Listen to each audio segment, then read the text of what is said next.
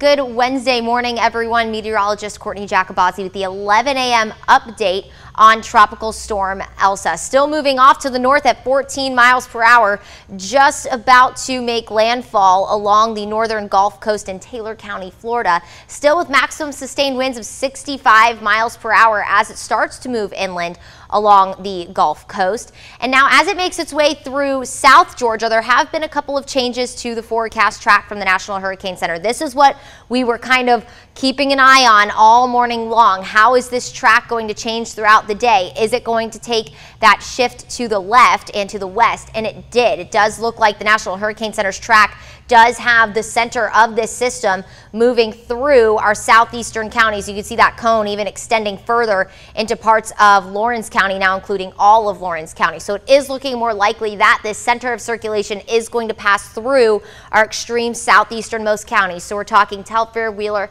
Montgomery County as a tropical storm. Now, no tropical storm warnings are in effect for our area. That is all along the coast, and in South Georgia and along the Georgia coastline is where the greatest impact from Elsa is going to be felt, as they are going to be on the right side of the system where you typically get that severe weather threat, also more of that flooding threat. Here at home, as we go through the afternoon today, we will have that chance for on and off heavier downpours within those outer convective rain bands. Could have some very gusty wind in that, and that is going to be the greatest impact for most of our area. It's going to come from those outer rain bands of Elsa as the storm continues to move inland. They will carry very gusty wind, potentially also some very heavy tropical downpours. And notice 5 o'clock, so that's the time a lot of us will be headed home. Just be sure you're driving extra carefully as you make your way home today from work.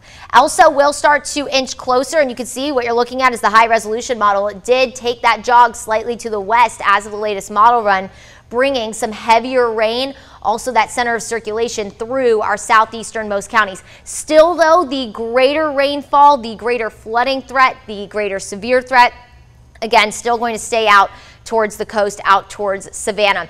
As the storm passes by, as Elsa passes by, most of us are going to stay dry. Again, all eyes as we head into the late evening, potentially into the overnight hours, will be on our southeasternmost counties. Our two greatest threats today are, of course, going to be wind and rain, which naturally comes with tropical systems.